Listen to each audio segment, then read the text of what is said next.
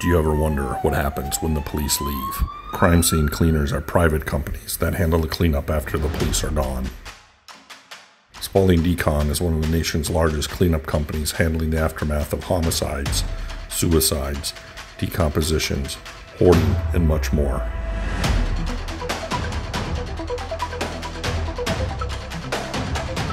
These are our stories. It was an older gentleman. Well, I found the article from the news, and it said he's been stabbed. Somebody was charged with second-degree murder. First glance, we've got some bloody sheets in the kitchen. This is blood, probably like... There's blood up here, here, all down here. And we found where he was stabbed.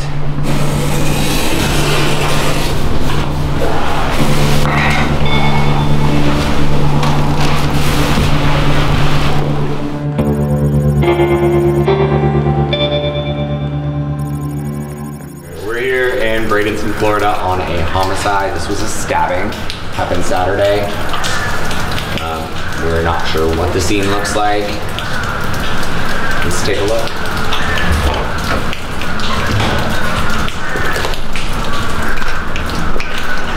The odor in here isn't, there isn't an odor. It smells like an animal. There was definitely an animal in here. Yeah, there was an animal in there. The Bible. First glance, we've got some bloody sheets in the kitchen. There's quite a bit of bloody laundry. So we're gonna take and discard all of that. If you guys wanna come take a look, so you see what you're looking at. There is zero blood anywhere in here. I'm assuming this is where it had happened. They suspected it was in the living room, but they weren't sure where anything had happened because the crime scene investigators didn't disclose any of that information, so we are definitely sight unseen. There might be blood on the door right here. There's a little bit of blood here on the mattress. This is blood, probably like, there's a little bit of blood there. All in all, it's we'll indicate and wipe this kind of stuff down here. There's not a lot. There's a stabbing, happened Saturday. The guy was removed the same day.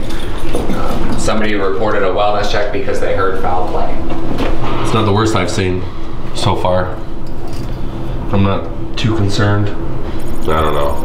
I don't want to say anything and then have it be taken out of context. Really easy job.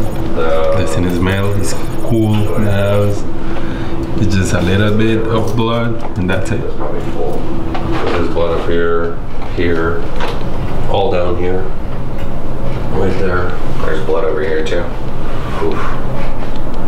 So what I'm doing is I'm taking pictures. This is an active crime scene.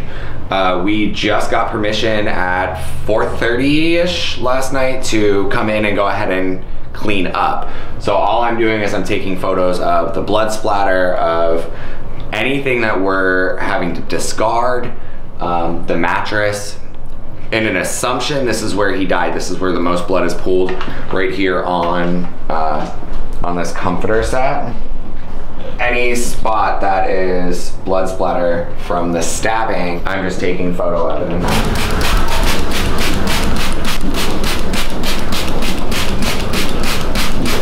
Inside, you can kind of see the tracks of where they were. So, assuming there's his footprint.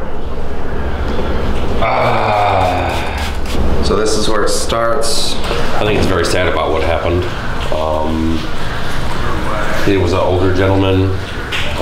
It said, well, I found the article from the news, and it said he's been stabbed. Somebody was charged with second-degree murder. I guess it happened Saturday. It's just sad. Nobody should have to go like that.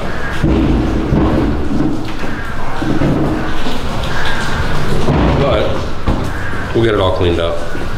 It doesn't look too bad. It doesn't look as bad as the jobs that I've been on. I'm not really like affected by that. It's just like, who were these people? Why did this happen? He seems to be, you know, a religious fella. God is only a prayer away, and the Bible's on the table. And then being stabbed and then dying from that's, I don't know. But we don't know the whole story. We just see what we see here, and there's a lot of blood over there that we couldn't see with our eyes. So, who knows? But someone's been charged with the murder. So,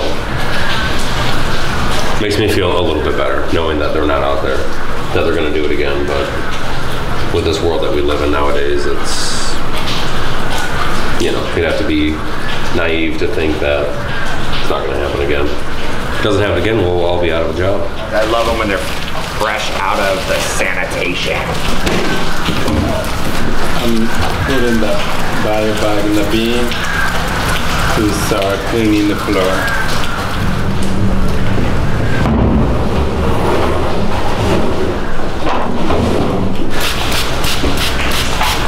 That's where he was stabbed. So we're gonna kind of assume, now that that's blood, and we found where he was stabbed.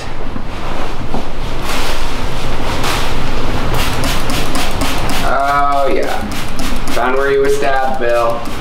Holy moly. I'm gonna work to discard this stuff. While you guys work to discard that stuff, let me grab another bio bin, put my mask on.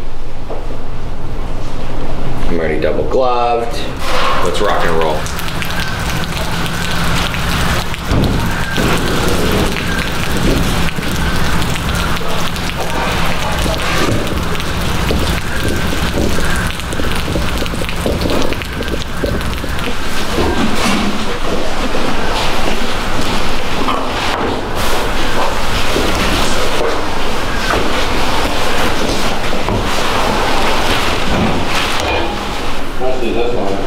There's blood over everything. That was definitely the mask.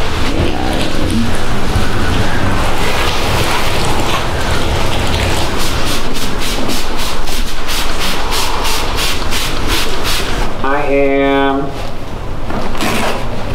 carving the mattress. So all I'm doing is taking the first layer first. I want to see how far it went down.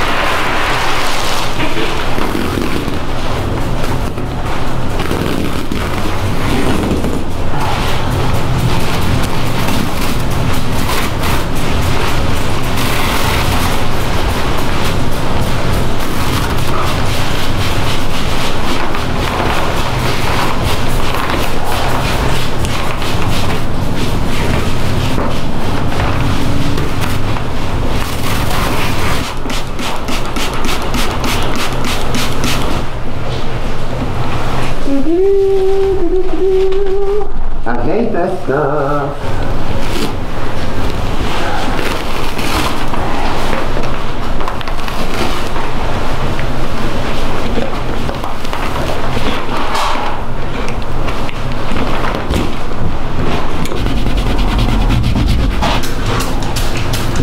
I'll keep it like this.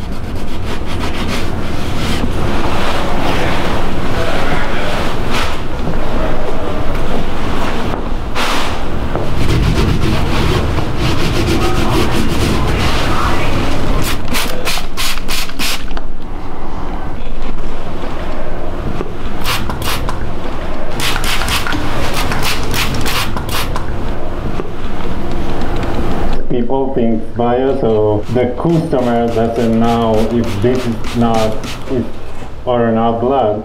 We know because we have indicator, but the customer doesn't know. So it's better if you clean, just clean.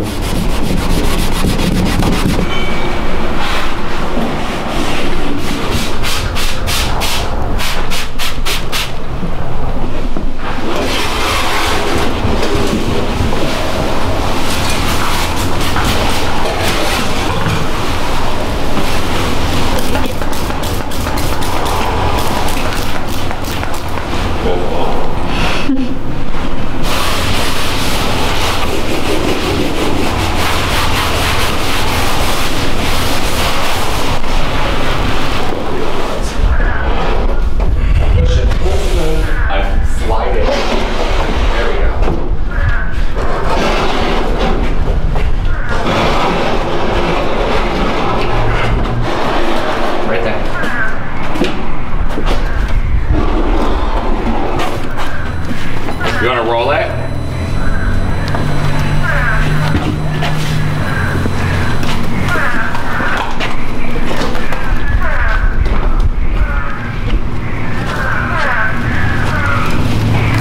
The blood splatter I pointed out, you didn't clean it all. No, you have to look all over. Pay attention to detail. Just little bits of blood splatter here and there. First, we're setting the ozone after I get the little bit of blood splatter that's left.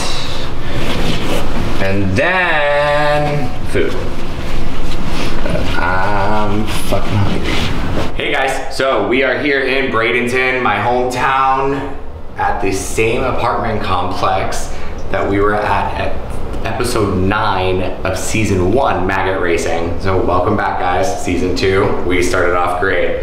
We are on a homicide. It happened 5 days ago. The odor's not too bad. We got everything cleared up. Everything is cleaned up. You can see here, this is where the blood trail had stopped. So we're assuming, other than a couple of footprints going this way into the kitchen, it was essentially his last steps. If you follow me, we have the whole kitchen cleared out. So there was a lot of sheets. The pillows and the sheets were actually in the kitchen. You guys can take a look inside of there. So this is where the actual scene had taken place. We had sanitized and cleaned the floor, though there was nothing on the floor. This is where I'm leaving my ozone, just because this is where it actually had taken place. The mattress was right here. It was actually leaning up against the wall. I dropped it after I cleaned up the pile of bloody comforter. If you follow back with me, there's nothing on the walls over here. There was blood splatter throughout on everything, probably from the knife-wielding lady. We did get all of that cleaned up. And Juan actually removed this guy right here. We didn't have a choice. It had seeped just enough into where it gets stuck together, because I had a brain fart. Anyway, into the seam. It's where it seeped just enough to where we had to cut it. It luckily wasn't on any type of the drywall. There was a lot of blood splatter here. So this is where we're assuming it had originally taken place. He had wandered throughout and then died on the mattress in the other bedroom. Wasn't a super hard job, but it was very labor intensive, just scrubbing the walls.